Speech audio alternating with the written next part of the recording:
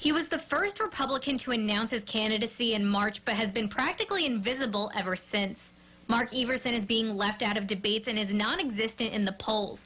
But despite the uphill battle for the GOP nomination, he's marching on with his campaign. This country was founded on the longest of odds going up against the British Empire. So you've got to try. You do your best. I'm at peace with this effort. With experience in the Reagan and recent Bush administrations and service as an IRS commissioner, Everson's resume is impressive, but he continues to be overlooked by the national media.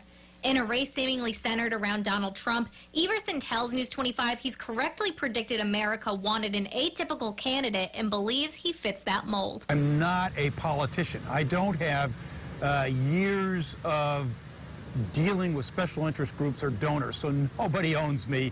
I'm my own man. I'm doing this because I think it's the right thing for the country. Some of Everson's platforms include tax reform and confronting the lawlessness of big banks. And as he continues working to spread his message throughout Iowa and New Hampshire, he has a good support system in his family here on the Gulf Coast. And his youngest son, Oliver, continues to encourage him to push forward. Everyone has points where they're not good, and Dad he's already had that, so I think if he keeps on going, he'll move up and everyone else will move down. Heeding the advice of a wise 7-year-old, Everson is hopeful in the coming months the candidate pool will thin and he'll be able to push to the forefront. The hope is that as some people stumble, and it's already happening, that the media and others will turn around and say, who's this guy Everson?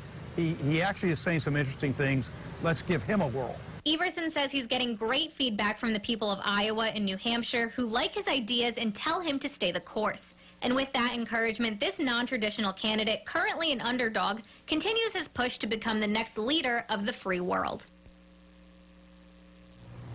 Now, Everson will be back on the coast September 11th to cheer on the Shuckers in the postseason with his family and encourages the people of the coast to introduce themselves and see what he's about.